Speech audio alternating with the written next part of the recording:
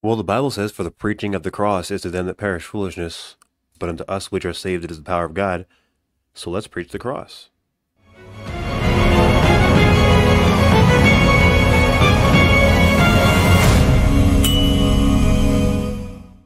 Hi, folks. My name is Caldwell. I want to get right into what I really want to share with you guys and make sure that this message is as clear and concise as possible and receivable on this playlist about the road to strong delusion. We went through all those things that they say, all the false teachers, all the false doctrines, how it warps your brain. But I want to give you some truth here, and I want to give you God's word. And I don't want to tell you what I say. I want to tell you what the word of God says so that you can know for sure that you're saved.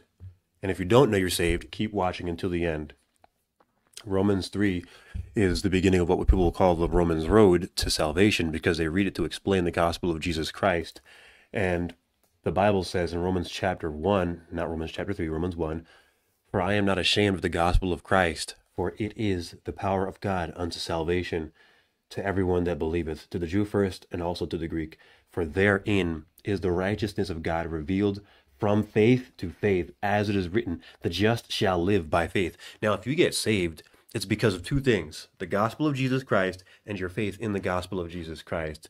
Now, I want you to see this. The first thing you're going to know about the gospel is there has to be bad news in order for good news, because it's not about good news all the time. There's bad news to this problem. And the problem is all have sinned. Romans 3:23, "For all have sinned and come short of the glory of God."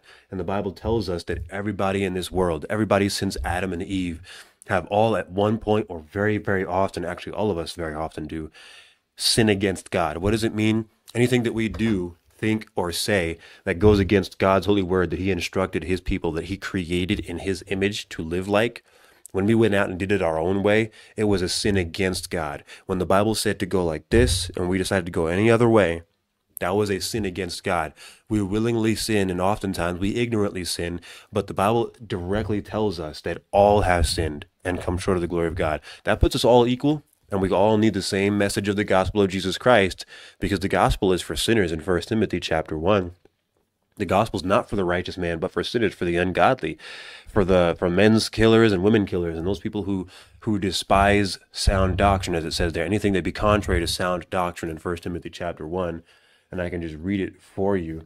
Now, I want you to know this picture in this chapter gives a black and white picture of the gospel. And this doctrine of black and white salvation is very much under attack in our society today, especially in those delusional churches where they don't want a black and white picture of, I was at one point a Christian killer, like we see in this chapter, and now I'm going to write you 2/3 of your New Testament, which is Paul, a real person.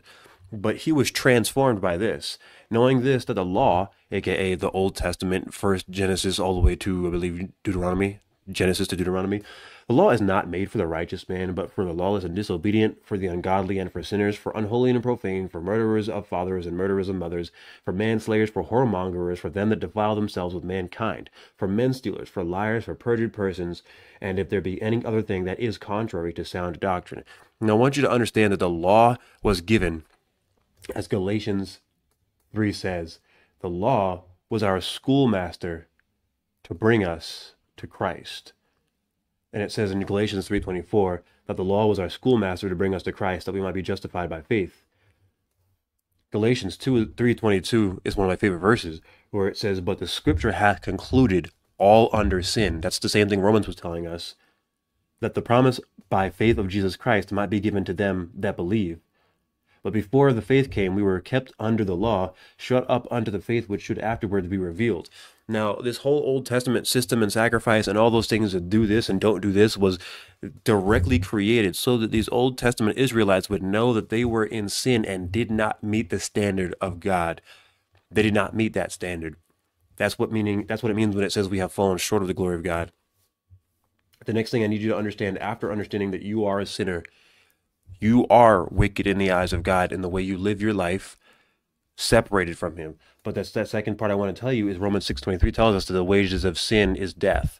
There is a consequence to doing things the opposite direction than what God intended for us to go. The Bible tells us the wages of sin is death, and it also tells us in Isaiah 59, starting at verse 1, "Behold, the Lord's hand is not shortened, that it cannot save, neither his ear heavy, that it cannot hear. But your iniquities have separated between you and your God, and your sins have hid his face from you that he will not hear. And I want you to know that the more the Bible says to, humble thyself in the sight of the Lord and he shall lift you up, the more we decide to puff up ourselves and talk about how good we are, how great of children, how great of dads, how great of moms, how awesome our work is, the more we puff ourselves up, the more we give ourselves pride. That's a sin that is separating us from God. The character of God is humble. The character of God is love. The character of God is truth. When we lie, when we show pride, when we show spite, bitterness, anger, envy, we are separating ourselves not only from God in a spiritual way, but obviously we are separating ourselves from the character of God. Not only that, we separate ourselves from the blessings of God. God intended for us to enjoy the fruits of a virtuous lifestyle. And the more we do everything the Bible tells us not to do, the more we have a lifestyle that is, first of all, not virtuous. We have a bad name instead of the good name, which Proverbs tells us we should have. But the Bible tells us that there are consequences to our actions when we behave immorally that most of the time we can't even fix anymore. There are certain things that this world told you to do that were immoral, and when you do them, you can never undo them. You can never unteach your body to be addicted to cocaine, to all these things.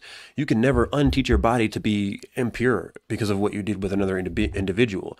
We can't undo those things in this modern world, but that's part of the corruption of sin, the consequences to our actions. We cannot, and nor can we save ourselves because we are separated from God. Therefore, it is impossible for us to reach God.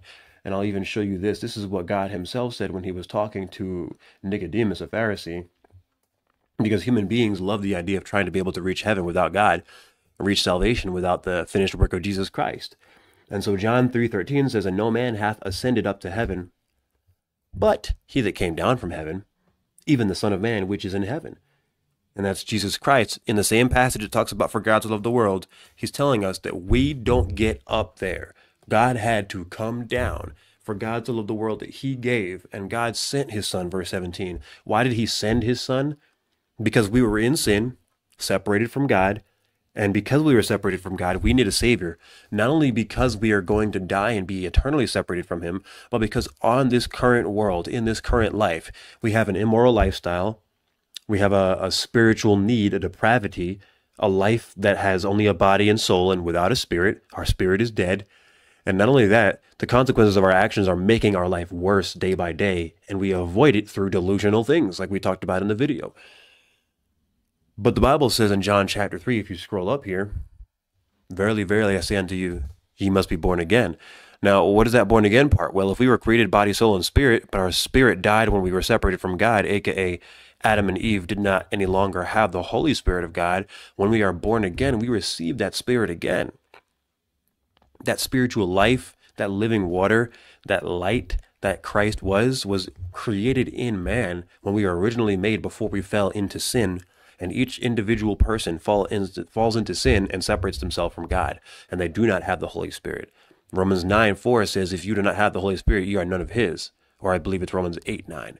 But either way, we need that spiritual life. That lack of the Holy Spirit is why so many people in this world have an empty void, because God's Spirit is eternal. God is eternal. He is an infinite God. And so when we try to fill that void with something besides the scriptural truth of the gospel, of our sins being paid for, which need to get paid for in order for us to experience this full life, this salvation, this heaven, this eternity with God. We need salvation. We need someone to save us because we cannot save ourselves. You cannot save yourself through going to church for 20 years, for 40 years, for listening to music for that many years, for being a Christian artist, for being a Christian celebrity, for doing all these works to get yourself saved. I want to promise you something. I promise you, you will not save yourself by being the most super hyper religious person on the planet. You can go to any university or Bible college you want to. You will go to hell when you die if you do not trust in Christ as your Savior. The Bible says the scripture hath concluded all under sin, that the promise might be given unto them that believe in Jesus Christ. That means you're not getting to heaven without faith in the gospel. You will go to hell when you die. I promise you, you will see fire and flames for eternity if you do not choose to put your faith in Jesus Christ. This is a sobering message, but the Bible says, for God so loved the world, that he gave his only begotten Son, that whosoever believeth in him should not perish, but have everlasting life. Why on earth would he even mention the perishing part? Because human beings who are separated from God in their sin are already perishing. They're spiritually getting worse. Their minds are getting worse. Their hearts are getting worse. Sometimes they get better through a little bit of remedy, but they really don't fix the issue. And we are suffering. So how do we get rid of this? If the Bible says for the wages of sin is death, that means we are owed death by our sin. But also understand this. The Bible says that Christ died for our sins, according to the scriptures, and that he was buried and that he rose again the third day, according to the scriptures. That's what the Bible says in 1 Corinthians chapter 15 right there. So why would it be essential for Jesus Christ to die for our sins? Because there was a payment that needed to be made. And Leviticus 17:11 says, for the life of the flesh is in the blood. When thou shalt make an atoning for the soul, thou shalt offer the blood. That blood that Jesus Christ shed when he walked, or he carried his own cross and was hung and nailed to a cross, that blood that he shed when they put a crown of thorns on his hair, on his head, that blood that he shed when they took a cat of nine tails, where they had nine metal nails, and they attached it to leather straps and attached it to a handle, and they ripped it into his back as if it was a plow in the ground. It was ripping up. That blood that he shed on that day was because you and I are sinners. Because you chose to do things rather than follow the Lord. Because you chose your alteration of scripture, which is intentional disobedience to God. Because I chose idolatry and to worship these things rather than God. Because I chose to put my family's word above the word of God. That is sin. That is blasphemous. That is idolatrous. And we have done this. We have done this, and it has separated us from God. And you need to make a direct correlation right now. The very, very reason why Jesus Christ was brutally beaten, rejected, despised, his very disciples left him and rejected him and ignored him, and they denied even following him. All of that separation from God, all of that, my God, why hast thou forsaken me? That Jesus Christ being separated from God, that's what you deserved. That's what I deserved. For the wages of sin is death. We were owed that brutality, that wrath, that destruction, that hatred that Jesus Christ received on the cross. He did not receive any mercy. And when he sniffed mercy, when they were going to give him vinegar mixed with gall to ease the pain, he rejected it. He tasted it and he didn't even drink in it because he did not want any mercy on him whatsoever. When he knew it was what it was, he spit it away and he gave up the ghost. It is finished. That's what John says. It is finished. Why is that? Because your sins were fully paid for. But the gospel was not finished. He died, but then he was buried for 3 days and he rose again the third day. Why? Because Jesus Christ had to take the blood that was on the cross that was shed for your sins and my sins and take it up to the Heavenly Father. And so therefore, when he laid his blood upon the altar in a high priestly sacrifice, which is what the Old Testament explains, when they would give the sacrifice in Hebrews 9, that offering that they would do would be to please the Father. And it wouldn't please them as far as salvation in the Old Testament, because they were all just a picture of Jesus Christ in the first place, which is what Hebrews teaches. Hebrews is all about explaining the Old Testament and how the Old Testament all points to Jesus Christ. What he did on the cross is what pays for our sins forever. And so when we put our faith in the fact that Jesus Christ shed his blood for our sins, rose again the third day to give us eternal life, that eternal life was given because he took the payment for our sins and laid it upon the Heavenly Father's altar, or on that throne, on that seat. And therefore, it is a sweet-smelling savor, and God can accept us. God can accept us not because of our merit, not because of what I do, but because of Jesus Christ. And that's why it says, by grace alone, through faith alone, in Christ alone, because Christ didn't need your help to do the gospel. He didn't need my help. But we need his help. We need his gospel. Christ died for our sins. He doesn't need us to help us spread the gospel. He needs you to believe the gospel for you to get saved. You need to believe the gospel. Jesus doesn't need you. Jesus doesn't need me. Jesus Christ needs a person who believes the gospel to believe it for their own good, not for his. He does not need us for anything. We are unprofitable servants. But here is the gospel. For if the blood of bulls and of goats and the ashes of an heifer, sprinkling the unclean, sanctifieth to the purifying of the flesh, how much more shall the blood of Christ, who through the eternal Spirit offered himself without spot to God, purge your conscience from dead works to serve the living God? And I want you to see also in 1 Peter chapter 2, I'm just going to give you some gospel scriptures right here. For even hereunto were ye called, verse 21, because Christ also suffered for us, leaving us an example that ye should follow his footsteps, who did no sin, neither was guile found in his mouth, who when he was reviled, reviled not again, when he suffered, he threatened not, but committed himself to him that judges righteously, who his own self bare our sins in his own body on the tree, that we, being dead to sins, should live unto righteousness, by whose stripes ye were healed. For ye were as sheep going astray, one of my favorite verses in the Bible, but are now returned unto the shepherd and bishop of your souls. If you believe Jesus Christ died for your sin, this is awesome. Your soul is going to be in heaven forever. You can die in peace, knowing you are going to heaven. That is what I want for everybody. I know not everybody will accept that message. And not everybody even accepts the message that God created this world, that Jesus Christ spoke it into existence. They don't accept the fact that he spoke Psalm 33 and it stood fast. They don't accept the fact that the very creator of this world created this world by his own word and gave us those words in the English language. They don't believe that. They don't have enough faith in God to say that God can give his word to people who he wants to believe the gospel. They don't believe that. But I believe that you should, because it's about your soul. Right there. You saw it. 1 Peter 2:25. I want you to know for sure when you look at Jesus Christ, when you're dead one day, or when you get raptured, you are not going to be afraid because you weren't so deluded and religiously experiencing foolish things that you didn't consider the fact that your own sins need to get paid for. And this verse has been on my mind all day, and I'm not going to get a chance to not talk about it because it's been on my heart and my mind all day. The majority of the Christian world is very scared of these verses that are on your screen right now. Matthew 7:21-23. And I talk about them very often.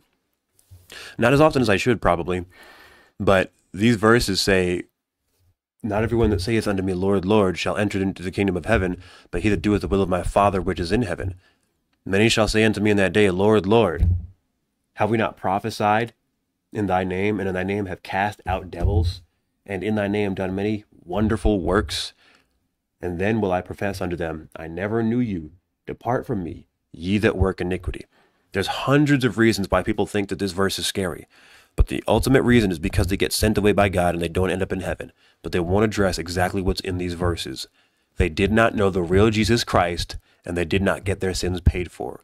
The real Jesus Christ, who is God in the flesh, died on the cross for your sins, to change you from a sinful creature who loves sin, who lives in sin, who doesn't recognize their sin oftentimes and needs the help of the Holy Spirit to acknowledge their sin, to change you from that person to a sanctified person. Titus 2:11, for the grace of God, which bringeth salvation, hath appeared to all men, teaching us that denying ungodly and worldly lusts, we should live soberly, righteously, and godly in this present world.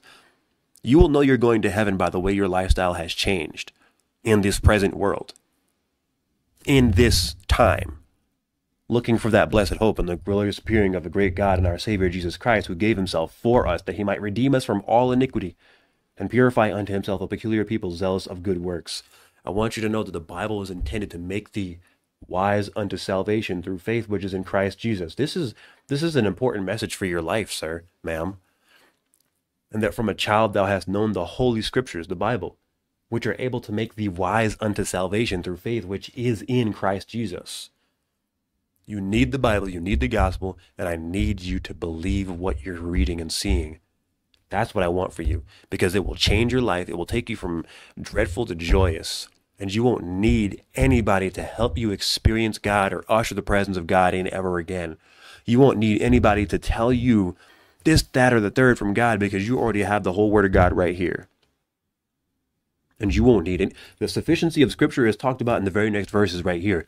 All Scripture is given by inspiration of God and is profitable for doctrine, for reproof, for correction, and for instruction in righteousness, that the man of God may be perfect, truly furnished unto all good works. That's talking about the sufficiency of Scripture. You won't need anything else for you to know how to live righteous in this world but a Bible, and to guard it in your heart. And then we talked about this. They're going to at some point take away these Bibles, but I want you to believe the message of the gospel, how that Christ died for your sins and my sins, and he did it because he loved you. I'm just giving you more gospel messages because it needs to get strong in here about the gospel. But God commendeth his love toward us. Romans 5:8 is right there. But God commendeth his love toward us in that while we were yet sinners, Christ died for us. He did it for us, not for himself. Much more than being now justified by his blood, the life of the flesh is in the blood, we shall be saved from wrath through him. For if, when we were enemies, we were reconciled to God by the death of his Son, much more being reconciled, we shall be saved by his life. He rose again. We're saved because we believe that he's not condemned to sin forever. No, he took our sins with him to the grave, and he arose without them, victorious over them, conquering death, conquering sin forever. And not only so, but we also joy in God through our Lord Jesus Christ, by whom we have now received the atonement. I want to give you this right here. Colossians 3. This is a passage I use often as well. If ye then be risen with Christ, seek those things which are above, where Christ sitteth on the right hand of God. That's where he is right now. Jesus Christ isn't in every single song that we sing today saying he's going to come and usher his presence in and then just be there with us. No, that's not literally the presence of Christ. It's the acknowledgement of him in our mind and our heart. He's at the right hand of God according to the scriptures. Set your affection on things above, not on things on the earth. That includes music. That includes Christian celebrities. That includes Christian content and TV and whatnot. Our affections shouldn't be on getting so comfortable in this modern world. And many Christians lose that. They lose that focus that should be on things above. Making sure souls get saved by the Bible and not just by repeating a prayer. This video was not about you repeating a prayer, by the way. This video was about you at some point today or tomorrow or when you heard this message. You got on your knees and you acknowledged the fact that God was manifest in the flesh. That's what the Bible says in 1 Timothy 3:16, without controversy. This is you acknowledging the great mystery of godliness, that God was manifest in the flesh, justified in the spirit, seen of angels, preached unto the Gentiles. That was the gospel. We just preached the gospel to you. Believed on in the world, received up into glory. And don't worry, one day we are going to be received up into glory as well, where we will no longer have this ache and pain of our current bodies. I won't have aches and seizures. I won't have my back pains. I won't have to crackle every 5 seconds. And neither will you, because we get new glorified bodies that can no longer be corrupted by sin anymore. We don't have to look at our arm and remember that abuse we gave ourselves or that our abuser gave to us. We don't have to look at our leg anymore and remember that person's grip on our leg that caused a bruise to remain there our whole life. These are things that God promises to redeem in the heaven that is to come. But the first important thing is that we receive Jesus Christ as our personal Savior over our individual sins that we did against him. That's what we need to prioritize. We sinned against God, separated ourselves from God because we added to the beatings of Jesus Christ in our own sin.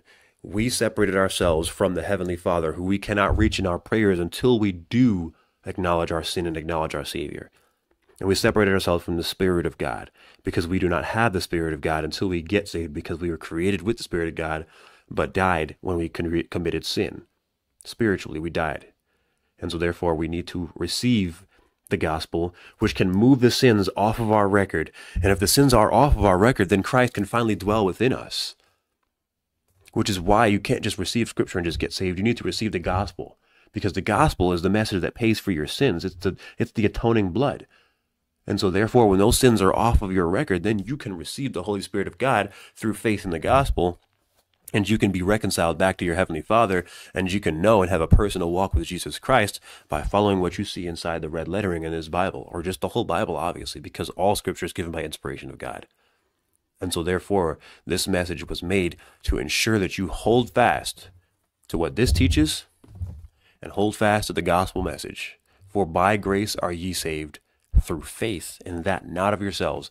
It is the gift of God, not of works, lest any man should boast. Grace is an unmerited gift. That means that God's gift of salvation, that saving, that's the gift. And it's by your faith in that message, choosing to believe it, that will get you saved. Not by your works, not by your religiosity, not because God chose you and didn't choose others or vice versa. Verse 10 says, "For we are his workmanship, created in Christ Jesus unto good works, which God hath before ordained that we should walk in them." And I want you to know that God originally intended for mankind to walk pure and upright. But he's just asking his Christians, his believers, those who have trusted in the gospel, to do the same thing that he would have asked Adam and Eve to do before the fall of man. The good works that he before ordained that we should walk in them. That's why he tells us to love one another, remove all bitterness and envying and malice. That's why he tells husbands to love your wives and wives to submit to your husbands. That's why he tells them, not forsaking the assembling of the saints together as the manner of some is, and the much more as you see the day approaching. That's why he tells us to study to show ourselves approved unto God, workmen that needeth not to be ashamed, rightly dividing the word of truth. That's why he tells us in Colossians 3:16, "Let the word of Christ dwell in you richly, teaching and admonishing one another in hymns, psalms, and spiritual songs, singing with grace in your hearts to the Lord." That's why he tells us those things, because he originally wanted us to enjoy a spiritual life with a morality that is constantly growing as we morally grow, or I should say as we biblically grow in the knowledge of him. And that's nothing to be prideful about. That's just something that teaches you more humility. So I hope this video was a helpful message to be direct and as direct as possible with the message of the gospel. And I hope it was a blessing to you. What does the Bible teach about the presence of the Lord? John 15:10, "If ye keep my commandments, ye shall abide in my love, even as I have kept my Father's commandments and abide in his love." Keeping the commandments keeps us in the presence of the Lord. Genesis 3:8, "And they heard the voice of the Lord God walking in the garden in the cool of the day, and Adam and his wife hid themselves from the presence of the Lord God amongst the trees of the garden." When we sin against the commandment of God, we hide from the presence of God. Isaiah 59, "Behold, the Lord's hand is not shortened that it cannot save, neither his ear heavy that it cannot hear. But your iniquities have separated between you and your God, and your sins have hid his face from you that he will not hear." Our sin and our sinful state separates us from the Lord God and his love and his peace. 1 Corinthians 1, "But God hath chosen the foolish things of the world to confound the wise, and God hath chosen the weak things of the world to confound the things which are mighty, and base things of the world, and things which are despised, hath God chosen, yea, and things which are not, to bring to naught things that are, that no flesh should glory in his presence." There is no reason for mankind should be exalted above one another, because none of us can reach God. Isaiah 57:15, "For thus saith the high and lofty one that inhabiteth eternity, whose name is holy. I dwell in the high and holy place, with him also that is of a contrite and humble spirit, to revive the spirit of the humble, and to revive the heart of the contrite ones. Where there is humility before God, his presence is there." 1 John 3, "And this is his commandment, that we should believe on the name of his Son Jesus Christ, and love one another as he gave us commandment. And he that keepeth his commandments dwelleth in him, and he in him. And hereby we know that he abideth in us, by the Spirit which he hath given us." God will be present with us when we trust in the person and work of Jesus Christ. Ephesians 2:13, "But now in Christ Jesus ye who were sometimes afar off are made nigh by the blood of Christ." It is God's work, not our own, that we can now reach him, because he first reached us. Philippians 4:9, "Those things which ye have both learned and received and heard and seen in me, do, and the God of peace shall be with you." Continuing in the knowledge, faith, patience, obedience, and love of Christ will keep his presence close to you always.